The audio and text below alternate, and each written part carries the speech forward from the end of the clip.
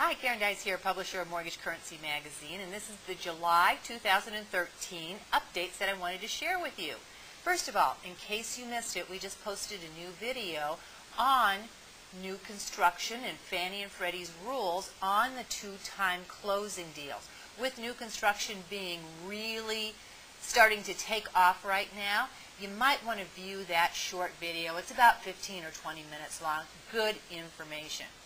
Also, it seems as though Fannie and Freddie and the agencies, FHA, VA, and USDA, have held off for the last couple of months in making any rule changes. But what's taken its place is the Consumer Finance Protection Bureau with all of the changes and the proposals that have been coming down the pike in the last month or so. So, I wanted to start out, first of all, with the social media guidelines that come from the FFIEC, who normally regulates the banking industry. So here's the dealio. They're now under the umbrella of the Consumer Finance Protection Bureau, which now the guidelines apply to mortgage companies as well. So what's it all about? Well, the guide is about 36 pages long, but essentially what it means is that if you post something online, which means text, Facebook, social media, blogs, your website, forums, photo sharing, things like that, well, there's a policy in place to make sure that you don't violate any of the other regulations. For example, if you post something on Facebook which quotes an interest rate, then the entire TILA disclosure has to show up, which means it has to have the APR, the term, the monthly payment, the loan amount, that type of thing. And if you quote a payment, so let's say you have $200,000 loan amount and the payment is so-and-so, you still must disclose the APR and all of that information. Now the article lists 18 different regulatory agencies who will be monitoring your social media info, like fair housing or equal opportunity or RESPA. Now, while it's supposed to be part of your company policy manuals, it comes down to what you say online. You know what? You could get your company in big trouble, because I can tell you that the Consumer Finance Protection Bureau is monitoring social media. Well, one of the things that came out with FHA this month is a mortgagee letter reminding you about the Good Neighbor Next Door program. Now, just a recap of what it's all about.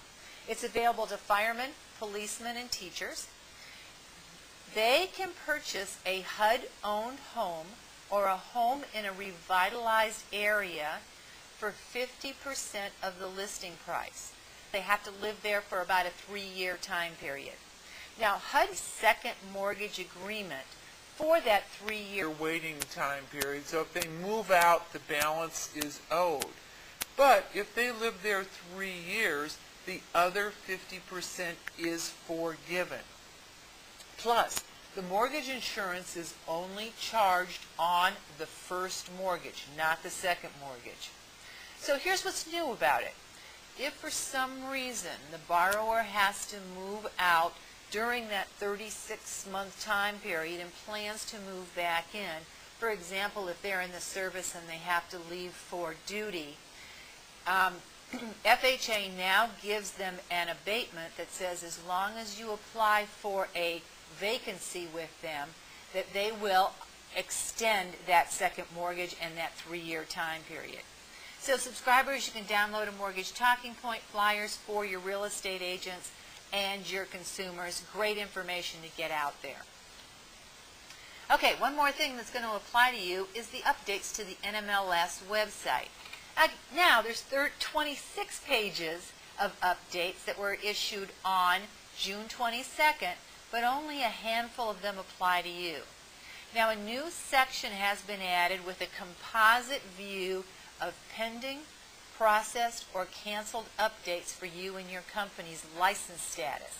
It'll also contain a history of everything, kind of like a big company snapshot, and all of the loan officers listed under there. In addition, your course completion and compliance records will be included in the snapshot, and they'll be tracking pre-licensing education courses, your federal and state compliance courses, and managers will have access to your individual records. Now, the reports are going to be done by the Educational Management System, which is a third-party provider who is supposed to accurately post the courses that you've completed. All right, Consumer Finance Protection Bureau. While new adverse action and receive appraisal forms won't go into effect until January 2014, you'll find 7 sample forms posted in the charts and checklists area. Now, what will happen is probably your LOS system will update them anyway, but we wanted you to become familiar with the forms, so check the charts and checklists section.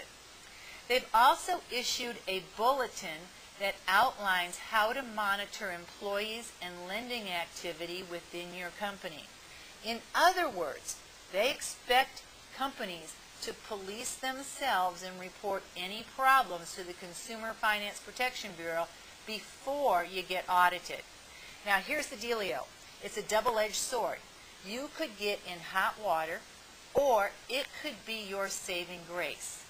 We've also created a checklist for company owners and branch managers and suggest that you share that questionnaire with everyone in your staff so they know what to look for when it comes to suspecting fraud, money laundering, and the regulations beforehand.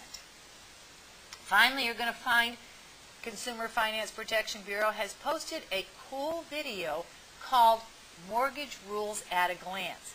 It's a series of videos that you can break down into 10 and 15-minute segments and view over a period of time.